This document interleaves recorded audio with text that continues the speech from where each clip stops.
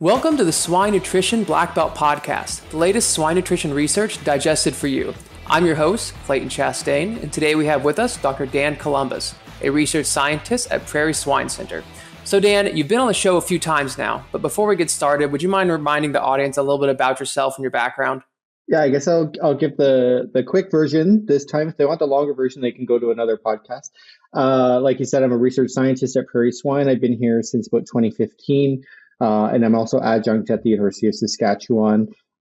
Before that, I did my graduate school training in the University of Guelph with Dr. Keista Lang, and that was all with minerals and proteins, and then moved down to Texas for a postdoc with Dr. Teresa Davis looking at low birth weight pigs, and then came up here, and I've been here ever since. So. Gotcha. So you sent me some studies on the long-term effects of feeding high levels of deoxynivalenol, DON, vomitoxin, or whatever you want to call it, to pigs in the grow finish period. So how large of an effect does vomitoxin have on pigs, and at what levels should we be concerned?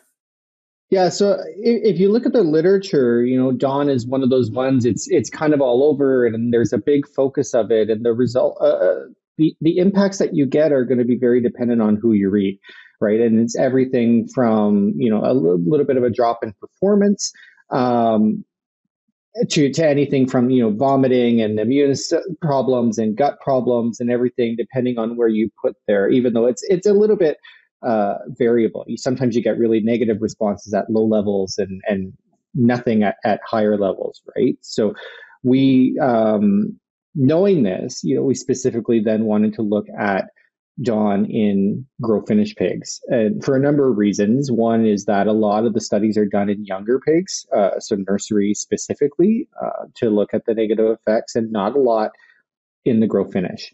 And the other reason is we wanted to look at, what happens if you feed them. There is some indication that pigs will adapt if they're allowed to eat this for a length of time. And I think, if we want to improve the sustainability of pork production or livestock production in general, we need to be able to incorporate things like mycotoxin infected grains that, can't be used for humans. So we did two studies. One was a finisher study, so starting about 75 kilograms of body weight, and the other one we started in the grower at about 35 kilos, and we brought both of those studies up to market. We fed the pigs either a control diet or a diet containing DON contaminated wheat to provide 1, 3, or 5 ppm of DON, and they ate that like throughout the entire study, right? So we didn't feed it for a short time and take it off. We continued to feed them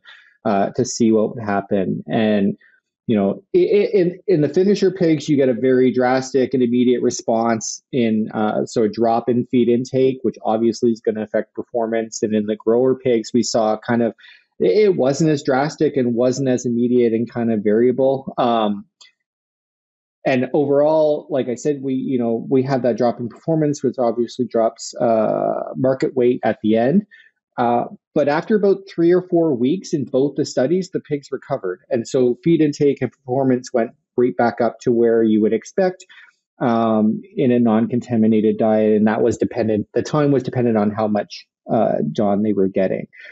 The interesting part of this and what we really wanted to look at too was, knowing that there can be those effects on health, what did we see? And we saw very little or no effect at all on any measures of liver or kidney health, overall health, nutrient utilization, or feed efficiency, right? So all those reports kind of showing that, you can't feed it, you're going to have all these problems, we didn't see.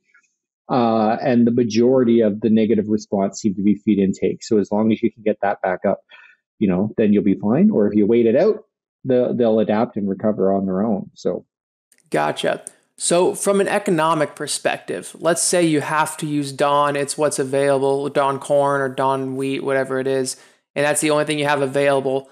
From an economic perspective, what can a producer expect when feeding these certain levels of DON in terms of loss and gain? Yeah, so when we were looking at body weight, I think, and we marketed them all on the same day, regardless. So we didn't wait. So if you do it by time, I think you got anywhere from a 3 to 8 kilo difference in that market weight, depending on whether you're giving 3 or 5 ppm. I should say that with 1 ppm, we didn't see anything, right? There's no effect of feeding 1 ppm at all.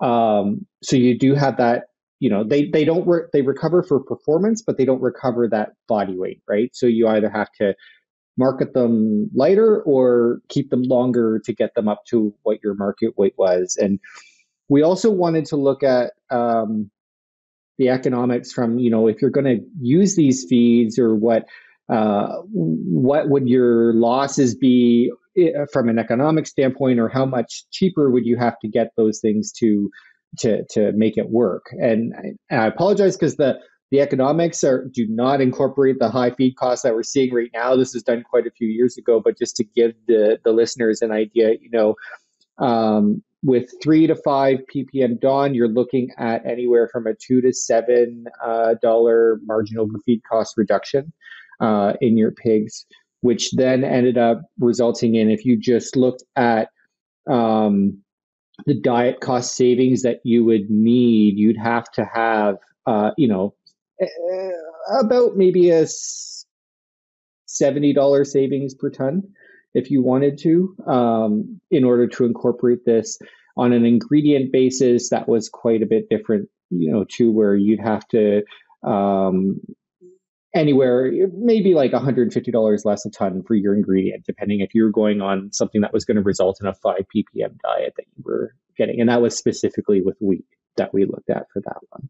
Gotcha. So another question I had is, how frequently do you think we need to test for mycotoxins? Because when we're talking about the grow finish period, they're going through grain really fast, and you can't really test every batch of corn that comes in, or every batch of wheat or what have you, for certain Dawn levels. So what do you think is the best method in terms of regular testing and evaluating the mycotoxins, or specifically the Dawn levels in your grains? Yeah, I think testing is one of those kind of can of worms when it comes to mycotoxins, right? Because obviously ideal would be every load that comes in, you want to test. But then it becomes a question of how do you test? And I think that's more important when it comes to mycotoxins. You want like a number of samples throughout the entire batch to make sure it's representative. And even then it might not be. And we see that, when we're testing the diets for these studies and everything. So actually, one of the things that we did in this study as well is we took blood and urine samples from those pigs to see how much the Dawn in those samples correlated to the intake, and they correlate very well. So that is something that, could be considered, that if you think you have a problem and you can't seem to find it in the feed or your ingredient, right, that you might potentially consider taking, a biological sample from the pig and seeing, okay, am I picking up Dawn in the blood? So yes, they are eating it, right?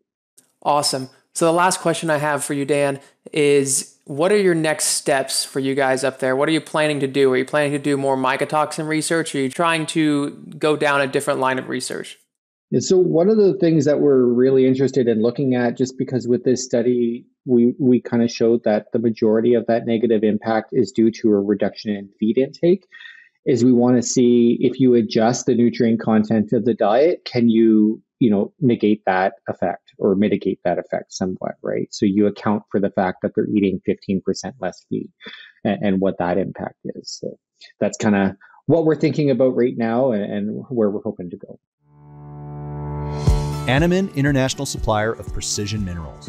When most trace minerals are only bioavailable, Anneman trace elements are also active in the digestive tract and permit secure piglets' gut health. Gotcha. Well, thanks again for coming on the show, Dan, and sharing all this research with us. Yeah, thanks. Always good to be back. Yep. And to everyone else, thank you for listening to the Swine Nutrition Black Belt podcast. Please visit us at swinenutritionblackbelt.com, and don't forget to subscribe to our podcast channel so you won't miss out on the next episode. See you next week. Hey everyone, we're always searching for the latest and greatest research to share each week. If you have a swine nutrition related research trial and would like to come on the show and share it with us, feel free to email the details about your research to hello@wisenetics.com.